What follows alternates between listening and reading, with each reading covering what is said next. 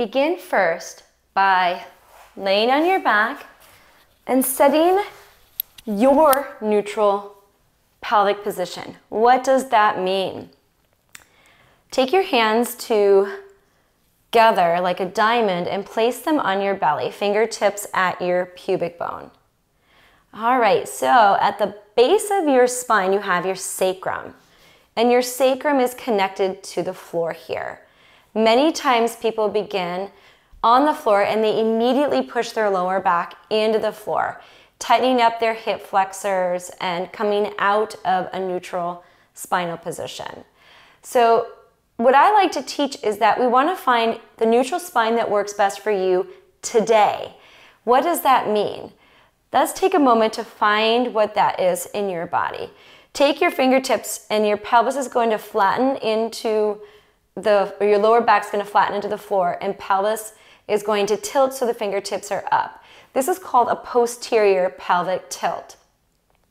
Now reverse it so that your forward arrow at your fingertips points down, arching the back away from the floor. This is called an anterior pelvic tilt. So what I like to do is have people continue first working towards their full range of motion that is, here's what's important, pain-free. So if you have any back stuff going on, it might not feel okay to go as far as you're able to go in either direction, whether it's a posterior tilt or an anterior tilt. So what you need to do, what we all need to do, is work in a full range of motion that is pain-free for your body today.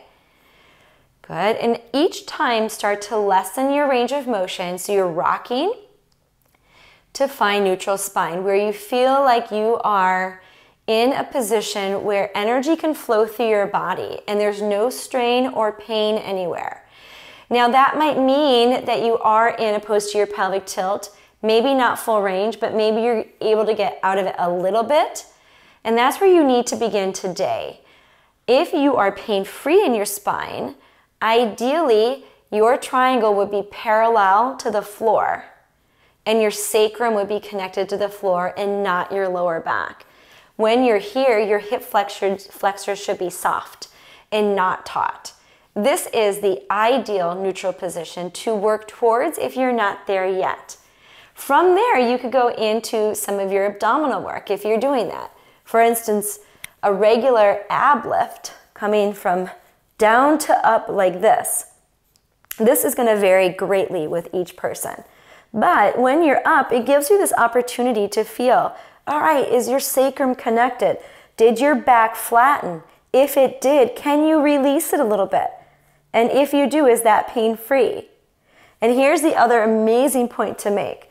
When you're in neutral, where your sacrum's connected and not the lower back, as you continue to do a few more reps, you may begin to feel the full throttle engagement of your deep core, your transversus abdominis, which starts in your lower back and your thoracolumbar fascia, and it wraps around to the front.